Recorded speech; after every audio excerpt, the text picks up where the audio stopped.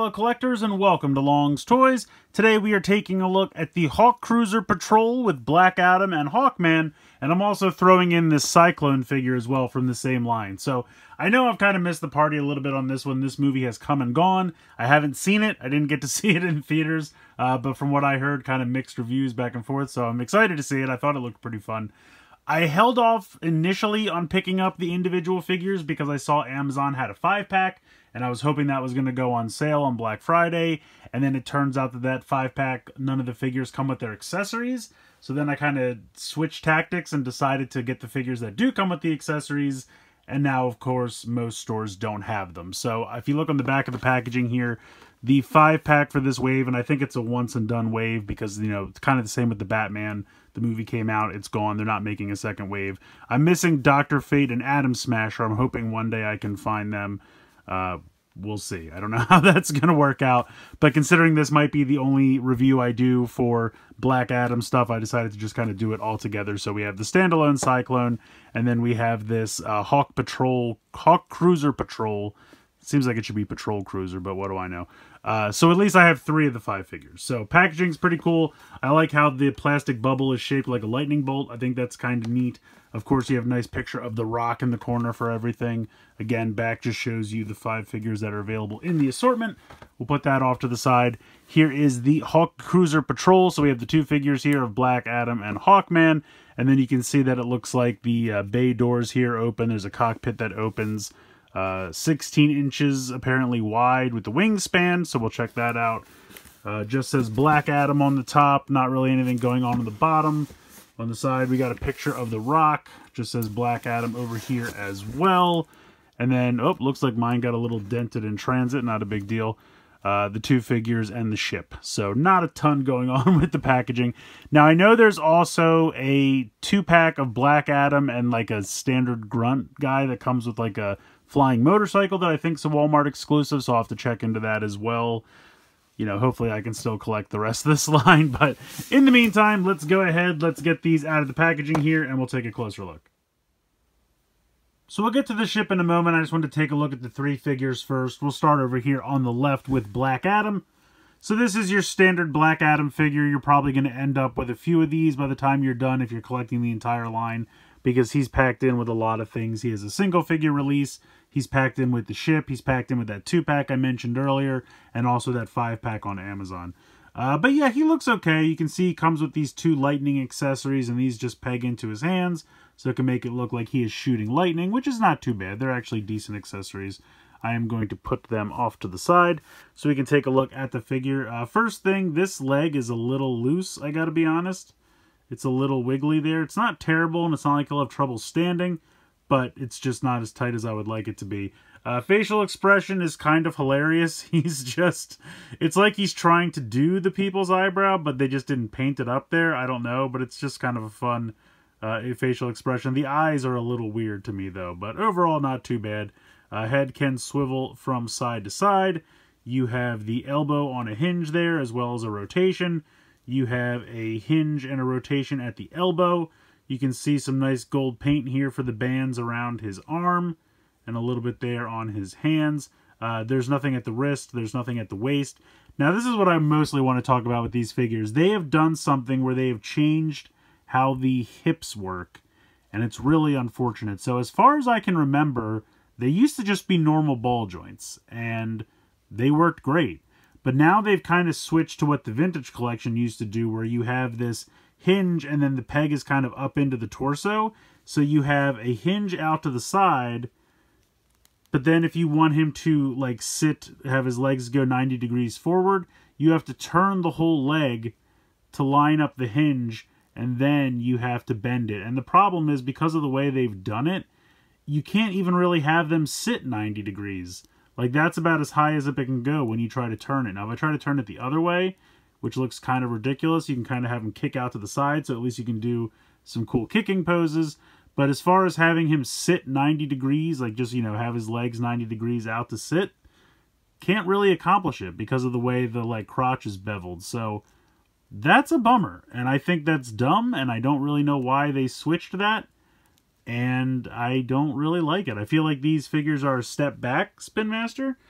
I gotta be honest. Not that you're watching, but it's a shame because I used to love their 4-inch line, and it's been very stagnant for a while. And, you know, we got the few figures for the Batman movie, and then we got these, and I don't remember this problem with the Batman figures. I wish I had 1 or 2 of them handy just to compare, but I put them away a while ago. But yeah, I don't like this new hip joint. The knees are the same. You have the hinge, you have the rotation. From the knee down is one solid piece. I feel like the paint here for the boots is nice. Unless this is molded in gold and then maybe the top part is painted black. I honestly can't tell. But it looks like the joints are definitely black plastic, which is good because gold plastic doesn't always hold up. Cape, standard cape, kind of like a clothy nylon. It does almost look like it's ripped a little bit, but I think it's just because it's only kind of connected here in that spot. So overall, it's a decent figure. I think it's fine. I really don't like the new hips, unfortunately. But other than that, I think he's okay. Moving on to Hawkman. I think this guy looks pretty good. I like the 2 accessories. He's got the axe here. He's got the nth metal mace, which I really like. I think both of these work well. They just pop into the hands and apparently pop right out of the hands as well and launch towards the camera. But here is the mace. So this looks pretty good. I like that. And then here is the axe. Fairly simplistic, but I still think it looks cool. Here is Hawkman. Now, the wings are a solid piece. They're not articulated at all. They can't move around. They just plug straight into the back. So you can see here, it's just got this kind of beveled shape, so you can't put them in wrong, which is nice. But you can just take these completely out. They're not articulated in any way. The helmet, I think, looks pretty good. I like the goatee. I think that's done well. Head can turn side to side. I do like the gold here for the trim on the armor. Unfortunately, these armor pieces here on the shoulder basically make his articulation in the shoulder non-existent because they kind of hit into the body right away, so he has no out to the side hinge. He does have an elbow and a rotation, pretty much the same articulation that the, I almost called him the Rock, Black Adam has. Again, he's got these hips that I don't like. He can sit a little better, but not really much. And then the knees. But overall, just aesthetically, I think he looks good. I like the look of the figure. I think the gold paint looks nice. I like the wings. I like his accessories. The helmet, I think, looks good. I just, those knees make it so they really can't do anything, which is a bummer.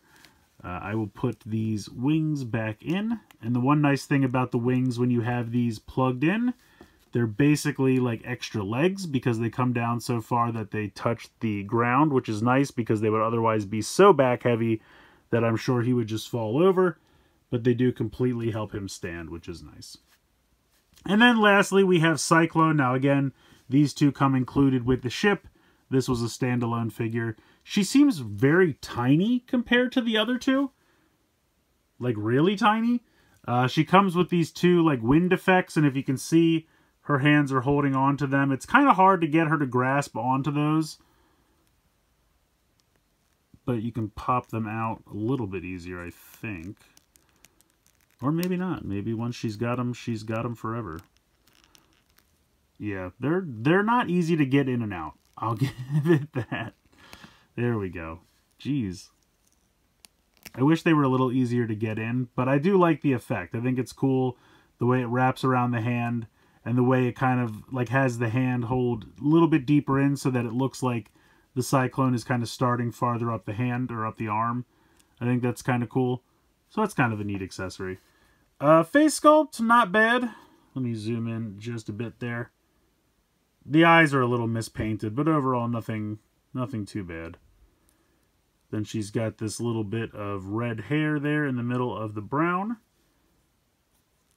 She also has something on her shoulder. Now she's got a little bit more movement here, but still out to the side, that's about as far as she can go. You have a hinge, you have a rotation. She's got the same hips, and then the same knees. But again, aesthetically, I think they did a nice job. The boots are nicely detailed and painted. The hair is nicely painted. So overall, I think she looks cool. I like her color scheme and everything. I haven't seen the movie, so I don't know what role she plays in the movie. But it's a cool figure. Just seems very tiny. And I don't like the hips. But that goes for all of them. And I guess that's the same going forward. I kind of hope not, but we'll see when I can actually find some more Spin Master figures, because they've been very few and far between. I don't know why, but it is what it is. But overall, I think all three figures are decent. Paint applications look good. Articulation is okay. The shoulders in spots for these two, very limited. And I don't like the hips. The accessories are good though too. So all in all, figures very good. Not amazing, not perfect, but pretty good. Okay, now it's time for this thing. The Hawk Cruiser Patrol. It's fairly big. I can't even really fit it in the review station that well just because of how big the wings are. Let me zoom out a bit. It's got some nice gold paint here for the trim. That's about it. This thing is really basic. I mean, really basic. So it has this little cockpit section here that opens up. You have a little bit of molded in detail there. No stickers, nothing.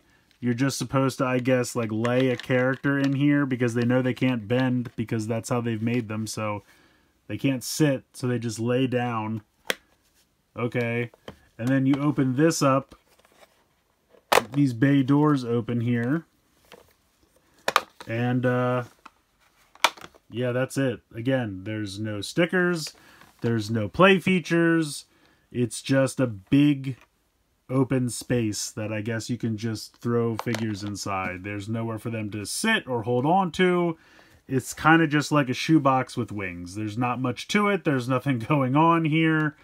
I mean, I guess you can store all your accessories and everything, but it's just kind of boring. It doesn't do anything. There's not even any stickers. Like, it looks like there's obvious places where maybe some stickers would have been nice.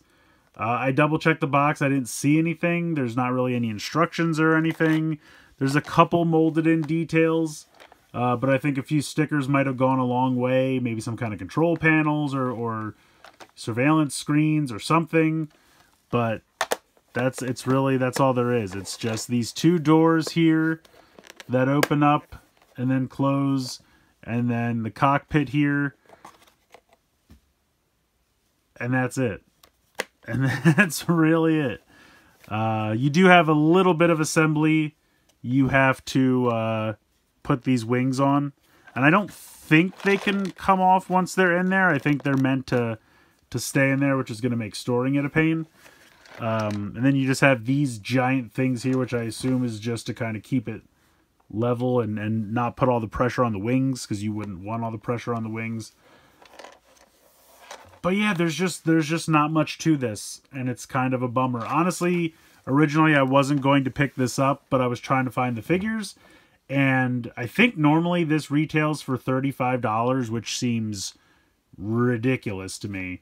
But with sales and coupons and stuff, I ended up getting it for like $21, I think.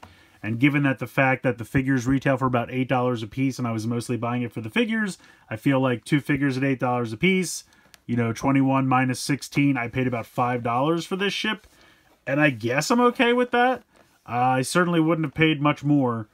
Paying full retail $35, I feel like the value is not there.